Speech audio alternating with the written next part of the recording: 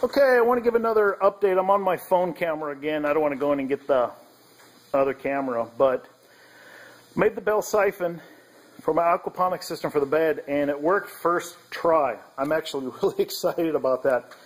For those of you that don't know, I'll show you here what it is. I'll take this off. This is the bell, okay? That is just a 1-inch piece of PVC. On top it's just a cap, nothing's glued. A 1-inch to 1 1/4 inch adapter.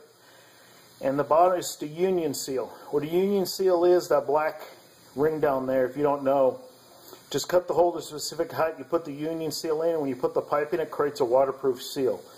So you don't have to use a bulk tank fitting. Underneath there, it goes down about 2 inches, elbows, you know, that way. And then I have it coming off over here, end of it, and then elbowing to the side.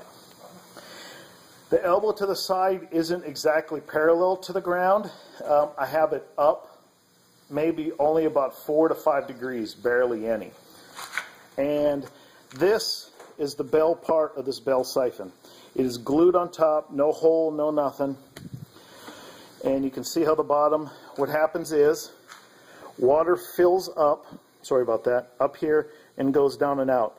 Once the water gets high enough, you know how it'll start going around and around. Once it's sealed, with this on top, it creates a vacuum and it siphons it all down. These holes down here are to let the water up in and out.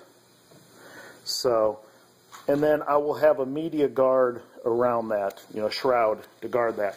So you can see the water will go, you know, up and down, and then it'll come out there. It starts as a trickle, and then it goes. Well, I'm going to pause this here, and then I'll continue on when it starts. You can kind of see what it's like. So, see you in a little bit. Okay, it's getting pretty close here. That's about the top where the water level is now to the PVC. There you can see it right there. It just barely started trickling out. That means it's just coming over. And you'll see it picking up here quite a bit in a second. Oh, here's right there. Did you hear that? That created the siphon right there. Now what's happening is the water is going down. It's below the pipe, and through water, you know, just physics, creating a siphon up and down. And when I was talking about my other video about, I'll have 3 of these, 1 for each of the beds. So 3 of these creating water, air, and the oxygen here every 15-20 minutes. This will cycle through.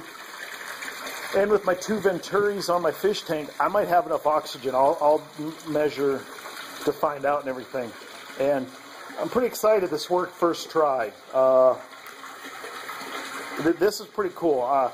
You know, in high school science, if they would have taught us this kind of stuff, and you guys may know I make some homebrew and everything like that, if they would have taught us that kind of chemistry and physics stuff, I think I would have gone a little farther in school. So, but yeah, if you're wondering what these other 2 hoses are, I don't want the water running all over the greenhouse. I just got a little siphon going off to the side, and I got it for now, just a hose coming in. So that's just an update on the aquaponics system on the bell siphon, what a bell siphon is.